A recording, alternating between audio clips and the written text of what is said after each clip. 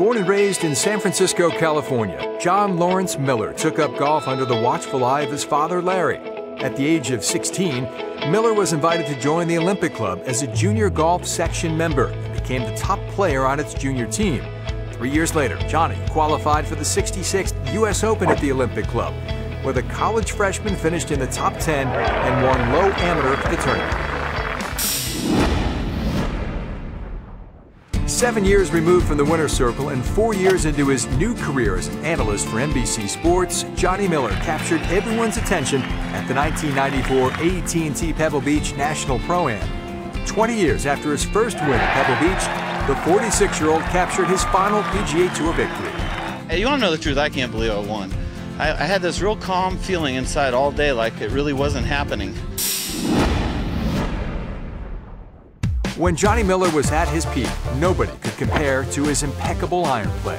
When Johnny was on, I don't think I've ever played with anybody that played better iron shots one right after another than Johnny Miller. I got where I was hitting the ball. My average iron shot was probably in the mid-70s, probably 3, 4, 5 feet offline average. I mean, it was going at the pin. Throughout his career, Johnny Miller dominated the desert courses of Arizona and Southern California. Rightfully nicknamed the Desert Fox, Miller collected 2 at the Phoenix Open, 2 at the Bob Hope Desert Classic, and a career-high 4 victories at the Tucson Open. If you ask Johnny Miller to rank his life achievements, fatherhood would be at the top of the list. A father of 6 children, Miller always made a point to put his family before golf. What are your plans now that you have one? Well, I am going to take next week off. As a lot of you know, I got 6 children, and that's quite a responsibility. So I try not to play. If I played next week, I have to play 4 in a row, and I don't see myself leaving for a month. As the Miller family grew, Johnny spent more time away from the course and would fall to 111th on the PGA Tour money list.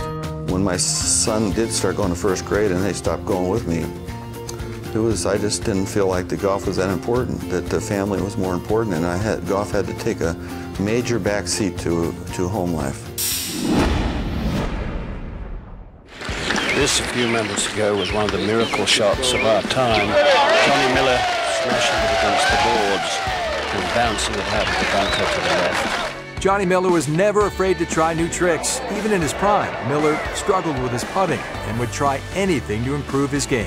I was the first guy ever to build a long putter. I won the Sun City with my eyes closed.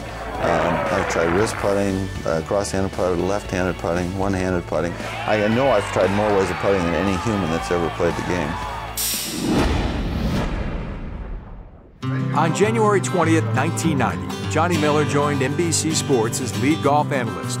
From the first moment he stepped in the booth, Miller's candor and insight changed the way golf was viewed on TV. It's a shock to your system to see somebody do that. I mean, pros don't do that. Known for his straightforward and sometimes blunt remarks, Miller has earned multiple Emmy nominations throughout his career.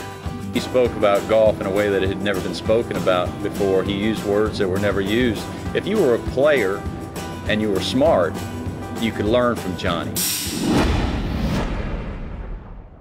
Throughout his career, Johnny Miller collected 2 major victories.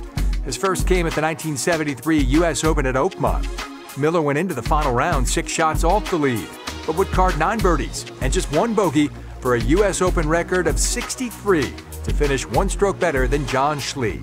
That was a very special round, maybe even heaven sent, I don't know, but that's the round I always remember when I think of my career, and it seemed like it was meant to be, and it just opened up the gates for Johnny Miller to do his thing in 74, 5, and 6. 3 years later, Miller collected his 2nd major in dominating fashion at the Open Championship, winning by 6 over Jack Nicklaus and Seve Ballesteros.